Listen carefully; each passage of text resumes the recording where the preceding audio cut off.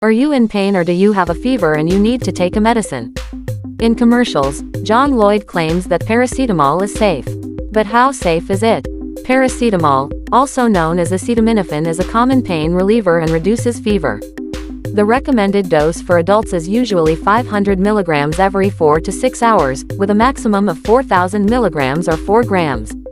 Overdosing on paracetamol can severely damage the liver, leading to common symptoms like nausea, vomiting, abdominal pain and yellowing of the whites of the eyes and skin, which is called jaundice. If someone overdoses on paracetamol, immediate medical help is necessary. Treatment may include using activated charcoal to absorb the excess drug and administering an antidote called N-acetylcysteine to protect the liver. Paracetamol is safe when used correctly, but exceeding the recommended dose can be dangerous. It's essential to understand its limits and potential risks to ensure safe usage and avoid harmful consequences.